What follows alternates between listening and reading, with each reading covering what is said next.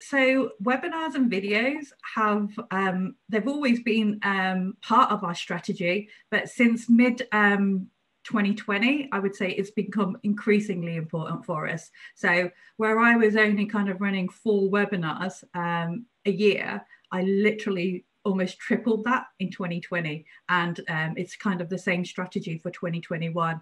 And the same with video content, it just scaled straight up. So we launched our first podcast series. We're creating more video interviews, more mobile minutes, product videos, so all snackable content. And it's just kind of shifted completely in terms of how it's become a priority. Whereas before it was a priority to get this kind of content out there, but not as much as where we've had to focus like offline, should I say. So it's completely digital now.